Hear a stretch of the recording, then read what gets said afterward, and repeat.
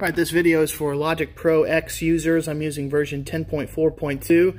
Pardon my messy screen. Doesn't bother me too much, but it might bother you.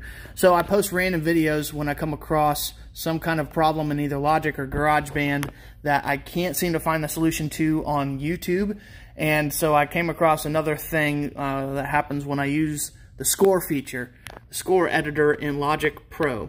So I'm recording into a virtual instrument. You can see it's just in the classic electric piano using a MIDI keyboard to USB. And so I recorded it, and you can see that the MIDI region showed up. And then if you look at the piano roll, I've got notes there. Well, that means I should have notes in my score. But instead, the score says, create a MIDI region.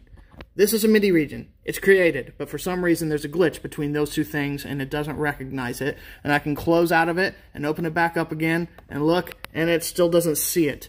And I could even try recording another one just to show you how silly this is.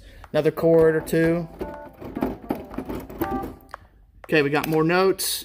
Double click on it and look. Still says that I need to create a MIDI region, and this has driven me crazy, and the solution is as dumb as the problem.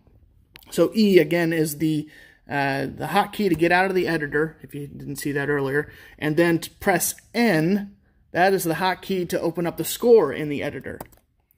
And what do you know, there's the notes showing up on the score, just like, that's the reason I bought Logic Pro X, is so I could use this score feature. So anyway, that really is all there is to it. Just press E to get out of it and to get back into the score, and it should show up. If it doesn't work the first time, do it once or twice, and it's worked for me every time I've messed with it. So hopefully this will save you a lot of time, as it will save me some time now in the future.